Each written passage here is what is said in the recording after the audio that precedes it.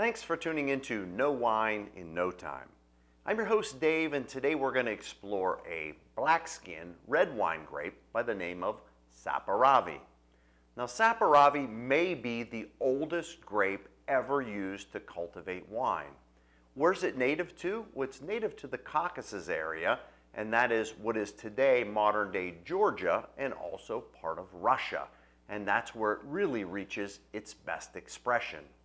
When we look at the word Saperavi and we translate it from the native dialect, it actually means dye or paint, so D-Y-E, like something that gives color.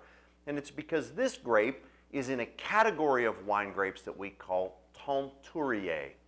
So Teinturier means that the grape itself, the skins, have anthocyanins, but the pulp also has anthocyanins. So think about the last time you went to the store and you bought a black skin or a red skin grape. You bit it in half. The pulp inside is clear. And for 99% of wine grapes, that is the way that grape would present itself. But Teinturier grapes like Saperavi, the anthocyanins are abundant both in the skins but also in the pulp itself. So this produces a red wine that's very, very rich in color. So if we look at Saperavi grapes, let's talk about how they cultivate and what challenges they present. So this grape has medium to large berries. The skins themselves are a little bit thinner, and they also grow in loose clusters, which is very important because as the grapes themselves grow in the vineyards and mature, loose clusters make sure that air can get in between the berries and put mold and mildew at bay.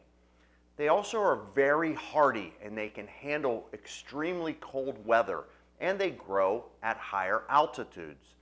Now, when we look at wine production in Georgia, as I mentioned before, this is the birthplace of wine. And we actually have a No Wine in No Time video specifically on the country of Georgia. You should check that out. It talks about how 8,000 years ago, these guys were the first ones to either discover or produce wine. So let's think about Saperavi winemaking today in Georgia and how that's done. Well, there's really two schools of thought.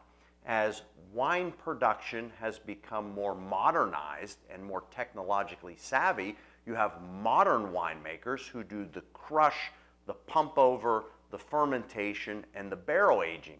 And then you have the traditionalists that actually make a wild wine in an ancient clay pot called a kevri.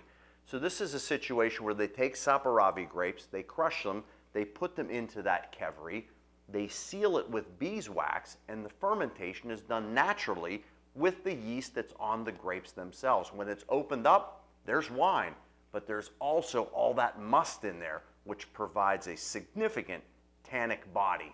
So when you go out and look for a Saperavi in your local wine store, you probably should read the back side of the label to find out if it's done through the modern winemaking process, which will seem a little bit more traditional to most consumers, or if it's done in the ancient way with the kevri. Also on Saperavi, there's three different paths they use when they produce the wine, and it pertains to sweetness. Saperavi can be used to make a sweet wine, a semi-sweet wine, or a dry wine like the one that I chose for you today. So when we think about Saperavi and all that it brings to the table, let's talk about what it might pair very well with. So I like it with things like a deep dish pizza, something that's rich, has a lot of tomato sauce, meat in the deep dish pizza. That'll be perfect. Also, it likes smoky meat, so let's think barbecued pork chops on the grill, and also any type of pasta like manicotti that's stuffed with cheeses. This is a perfect accompaniment to that. So let's dive in and take a look at a traditional dry Saperavi and see how it might present itself. Well, the one I picked for you today is from Chateau Mukrani, and these guys are in the Kakheti area of Georgia, probably the place where Saperavi is grown at its highest expression. So if we take a look at the wine, the first thing that we'll notice is that we can't see through it at all. This wine is completely opaque, and just because I'm getting some light through it, I see a little bit of purple hints around the edges. When we swirl to liberate the aromas, what jumps out of the glass is somewhere between, let's say, a dark chocolate or mocha, a little bit of coffee, and beautiful fruit, almost like a plum paste. Really quite intriguing. Let's go ahead and take a sip.